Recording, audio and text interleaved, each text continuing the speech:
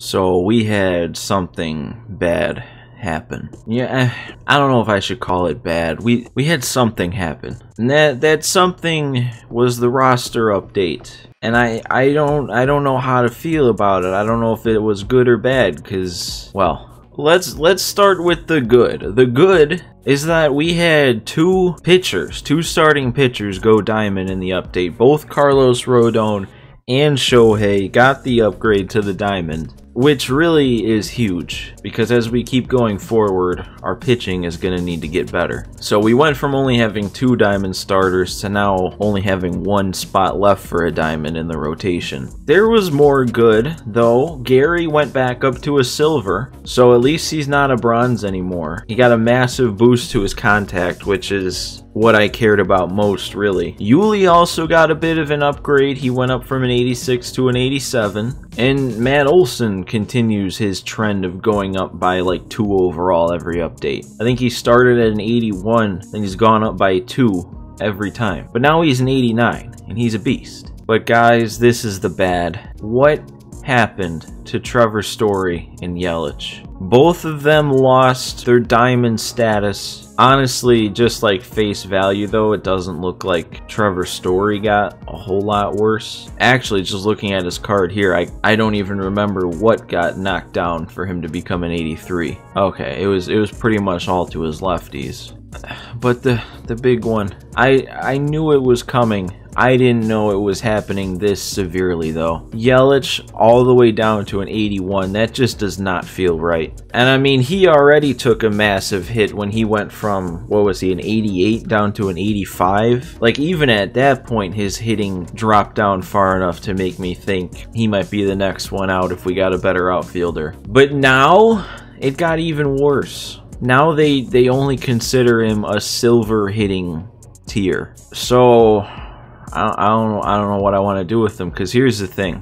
Upgrades from the last episode, they only made the bench, but Grichuk I said would be replacing Lourdes as our righty bench bat, or one of our righty bench bats. Then we also pulled Verdugo, and I wasn't sure if I should replace Hap with him just straight up, but after seeing that Yelich downgrade, there's part of me thinking I might just start Verdugo over Yelich. So that's why I left Verdugo on the team for now, because after this game, I might put Verdugo in the starting lineup in center and have Yelich be our bench bat. Because Yelich is playing this game, because pretty much no matter what, he's getting to parallel 2 in this game. So we'll get that, we'll get our 2,000 stubs as a reward for getting a player to parallel 2, but after that, I might take the fielding. If Yelich's bat is not going to be as insane as it was, it might be more valuable to have Verdugo with his fielding out there in center than Yelich. But then there's a few other minor changes from the roster update, I think all on the pitching side. I think Nola went down 1. I think Gallegos, did he go up from an 83 to an 84 in this one? I think he did. And then Chapman went down from an 87 to an 86. And then we also had Chris Martin here drop down from a gold. So I took him out since we pulled Karinchak in that last one. So yeah, I mean, now you probably get what I said, where I don't really know if this was a good thing or a bad thing. Because like Olson, Gary, Yuli, they all got better. We added 2 diamond pitchers, but Yelich and Story, those are 2 pretty big ones. And I completely forgot to mention the bad thing about Story too, is if you remember back earlier in this series, I had Marcus Semien at short. That was all the way back when he was a silver. And then we pulled Story, so I replaced Semien with Story. But now in that update, that last roster update, Semien went diamond and Story dropped down. So I would have been better off just keeping Semien on the team. But anyway, we got a game to play today, and it's actually kind of a big one because we're currently back on a winning streak. We're at a 4-game winning streak, so if we pick up another win, we get an extra 5,000 stubs for having a 5-win streak. So Kershaw is going to get the ball today. He's got an inside edge taking him up to 90, and he's at full energy. So honestly, I guess there's a chance too that he gets to parallel too. So If he gets it, Yelich gets it. Olsen's also relatively close. He'd have to have a big game. But if he gets it too, and we win the game, that's what, 11,000 stubs right off the bat before even any stats? This could end up being a pretty big episode. I'm really hoping we face a lefty. We had a lot of inside edges going up against lefties. Who is it? Oh, it's Crochet. I actually don't know if I've faced this Crochet yet, which is surprising because he's been out for a while now. I just realized, how did I leave it at daytime? I don't like to play in the daytime at a non-created field. I actually didn't really see the entire rest of his team other than Crochet, but he's got his ball player and he's turning on a fastball. Oh, he's gonna get on with that though. He's swinging though. This guy is swinging, so I might throw a lot more out of the zone. Yeah, that was a slider out of the zone. He swung. And we get out of the first pretty easy there. We're going to lead it off with a BGO single. I feel like he doesn't do that as often as he should. Wow, okay. I guess that's the new Yelich, huh? That's got to drop, please. Thank you. Oh, yeah. No, yep, I definitely missed that. I was all geared up for the up and in fastball and a 2-0 count, and I just missed it. Story? He's still going to get the job done. I think we're going to be able to move up to third also. Yeah. Hey, he lost all of his stuff basically against lefties, and he still gets the RBI single. Olsen, that ball's got to carry. Help me out here. Oh, it did. Matt Olsen, dead center. I like his upgrade. That's his 6th homer for the team, taking an early 4-0 lead. This is going well. Oh, and Gary, I blew it. He's got 115 power today against lefties, and I blew it. All right, we just gotta hope now that he doesn't quit too early. Oh. Well, this guy was ready for the 12-6. That was the first time I threw it. Usually people are way out in front the first time. Yeah, I gotta remember this guy's just swinging. I'm just gonna, yeah. He's not getting strikes. Yeah, you can have whatever timing you want on that pitch. You're never gonna hit it. And we get the pop-up from Abreu. He worked that count to 3 balls, 3-1 at one point. And the grounder, I kind of left that one there. Maybe a little lucky he didn't do more with it. Yuli with the leadoff hit. I should have hit that one better if I'm being honest. Did we fluke him? We fluked him. Oh, we fluked him big time. I'm not going to risk it going home. Well, that just sucks for him. No, did he quit? We're like frozen here. Did he dashboard after that? Ah, yeah, there he goes. Well, you know what? Maybe that actually might be better. Since we didn't make it to 3 innings, I'm gonna play a second game, so we're gonna get a chance to get even more stubs than I guess we would have gotten. We already, that's gonna be an automatic 1,500 for the win, 1,500 for the quit, 5,000 for that being the 5 wins in a row. And then the rest of the stubs will just be whichever game between that last one and the next one we're about to play gives more stubs based on the stats. Oh my gosh, and I completely forgot to say two of the more important things I should be saying at the beginning of episodes. The first thing being we also got 7 likes on the last video, which turns into 700 stubs. I guess we're back stuck on 7 likes again though. But if you want to give me 100 stubs towards the next episode, you're gonna want to hit the like button because every like is worth 100 stubs. The second thing I forgot to mention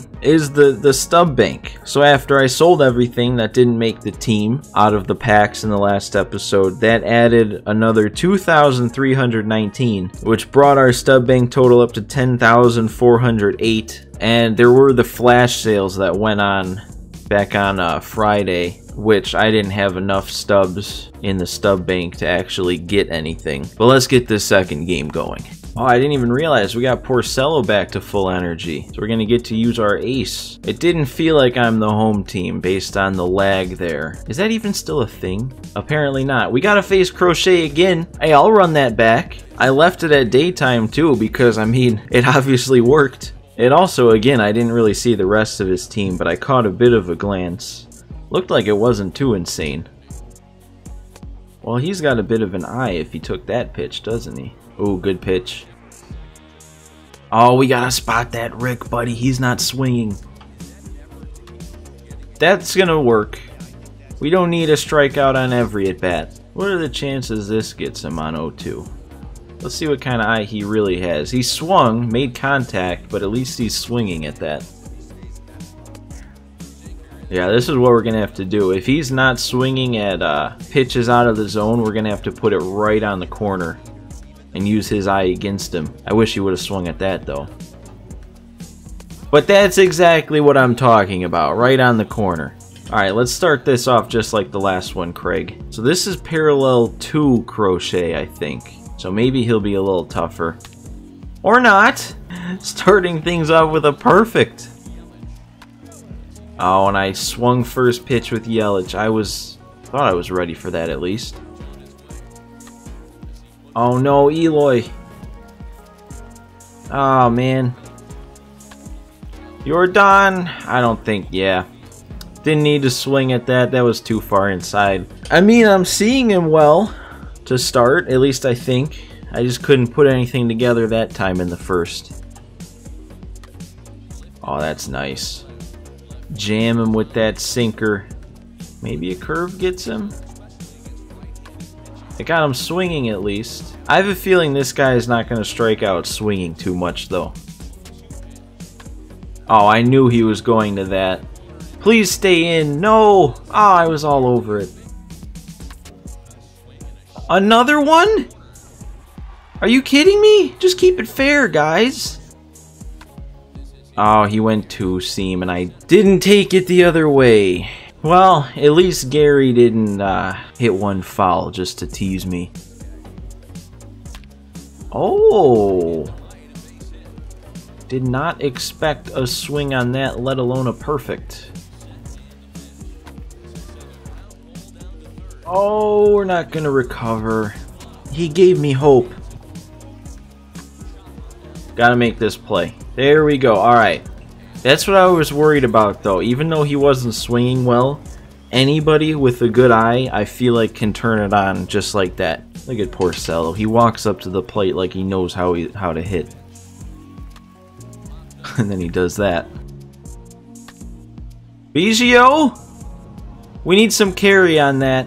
That's gonna leave. Over that high wall, at least Biggio can do something. He's 2 for 2 and nobody else has a hit so far. 3 for 3 in the episode as a whole. Yelich. 2 roster updates ago, that might be leaving. Oh no, that's the fluke. That's the fluke. At least Eloy cut that down from bouncing over his head.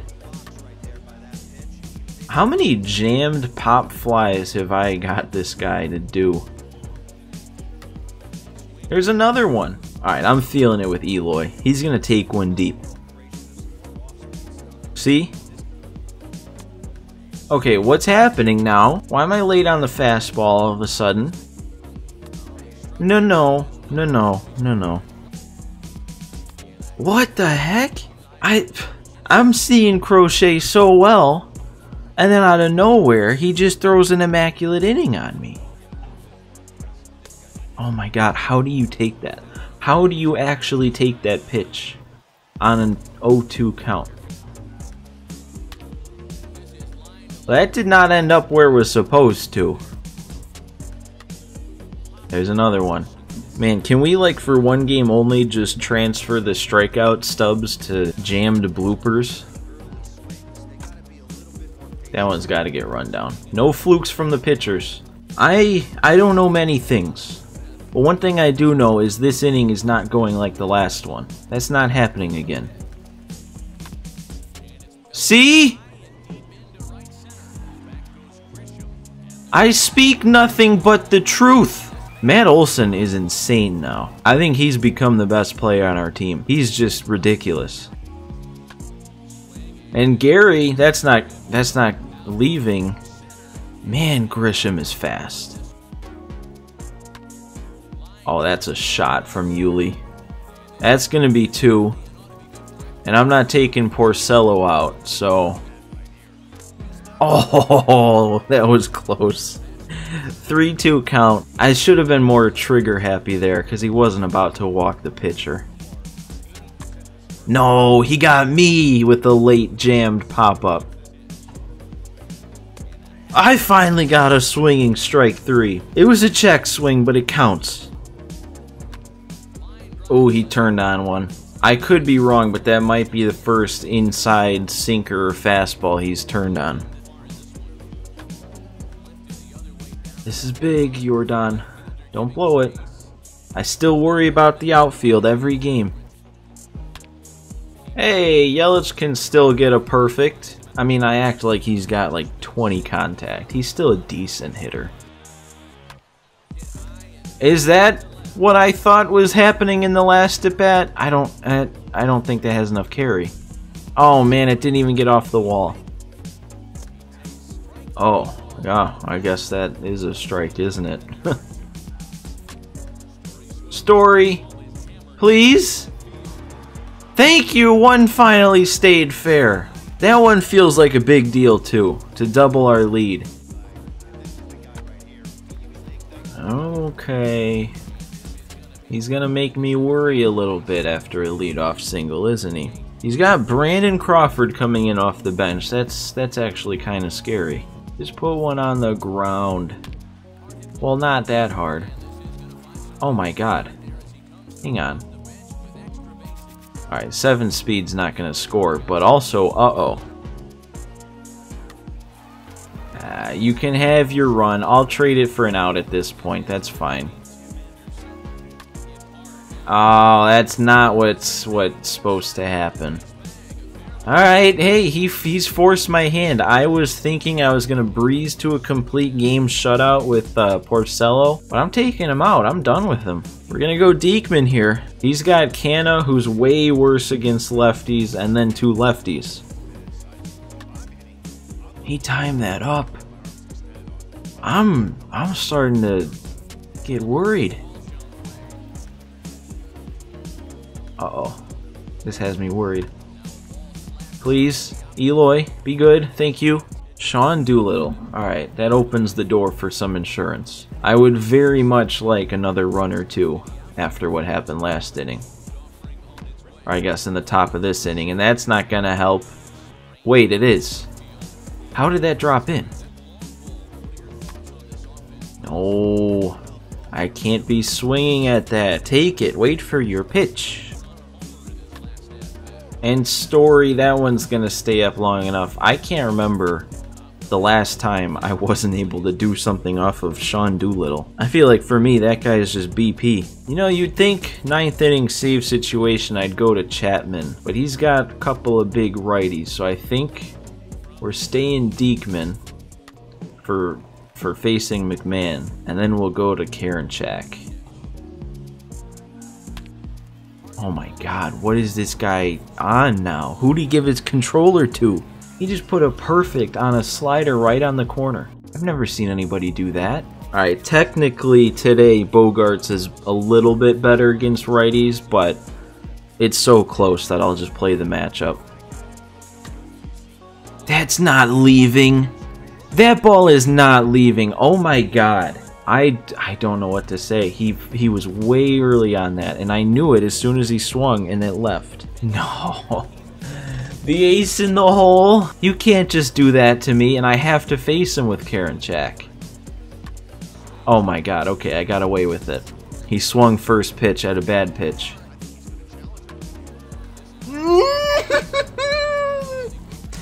I can't help but feel like Olsen would have made that play, but he ran in. Not now. Not now. He's been late jamming everything this game, and now it's actually gonna give it to him. Is it dumb to stick with Karinchak? I just know he'd bring in some big righty. No! This is a joke! Those are not good swings! Oh, thank everything. Oh my god. I could not believe what was happening. Well, we won. That felt like it was way closer than it should have been. He ended up with 11 hits. How many of those came in just the last 2 innings? I just counted 7. 7 of his 11 hits came in the last 2 innings. But we pick up 2 wins again in 1 episode. That's what, the 4th time that's happened, I think? So we gotta tally it up, because I honestly don't know which game between the 2 is gonna end up being more. So after tallying it all up, it was actually the first game that, based purely on the stats from the game itself, had more stubs. This game was only 8,450, and that's not including the win or like the likes or whatever parallels we get. That's just the stats. So I'll back out of this here. We'll see who we paralleled, and then we'll go through that first game to see where all the stubs came from. That win moved us up to 600. All right. So Porcello gets the parallel 1, and then we're gonna have Yelich at 2, Olsen at also 2. I almost said Olsen at 3. He's gonna be at 3 before we know it if he keeps playing as well as he is. All right. So here we are with the final tally. Like I said, Game 2 was only 8,450 stubs, so Game 1 came out on top in terms of which game made more stubs. So this is the game we're going to count for the stats. So we had 2,000 stubs for scoring 4 runs, 2,500 for 10 total bases. We got 500 stubs for getting to 5 hits. Struck out the 1 time, so that's a negative 100. But then on the mound, we didn't allow any runs. So that's 3,000 stubs. 2 hits allowed is good for 2,500. And then I struck him out 1 time in this game in 2 innings. So that's another 250 stubs. The self-imposed rule was the complete game and the complete game shutout only go into effect if the pitcher pitches 3 innings. So we didn't make it there, so those don't count.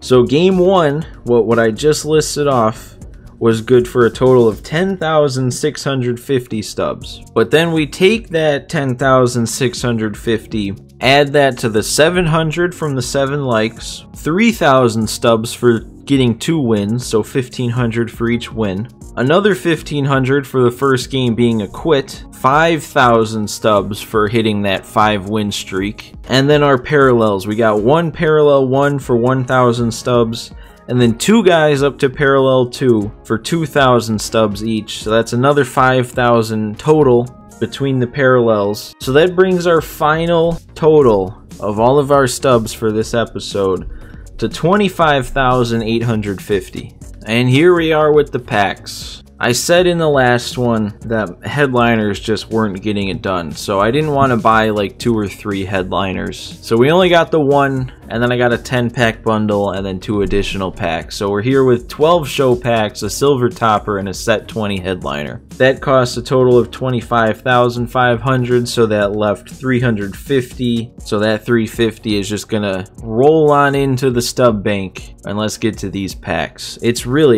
honestly diamonds or nothing at this point. We got Blackman. He's not a diamond. But I mean, really, even the bullpen. There's only a few golds that would probably replace anybody in the bullpen. So yeah, I mean, at this point in the series, it is really just all about the diamonds, or, you know, they're getting sold for the stub bank, really. Which I guess, I don't know, I guess the further we move into this series, the more important the stub bank is going to be. That might be the best way we have, the best chance of actually upgrading the team after a while here. But yeah, still nothing. We get a gold jersey though. Anybody in this one? Nope. But a gold sponsorship. Those only quick sell for 100 though. Alright, halfway through the packs. Are we lucky yet? Nope. That's not even a good gold equipment. Alright, 7th pack. Another silver. You know, if we're not going to pull diamonds, we may as well at least pull a lot of silvers for the stub bank. Silvers are definitely better than... Oh, well now that's better than a silver, isn't it? We got one. It's been a while. We had a little bit of a drought, but we finally got another diamond. Who's this going to be? It's just purple. It's just purple. So who is it? Liam Hendricks, we add another bullpen arm, which honestly after that last game we might need. Haven't had much use for the bullpen, but when I had to turn to it in that last game, Karinchak almost blew it. So that's a good upgrade, and we still got 5 more packs to go. That's just the universe balancing itself out there.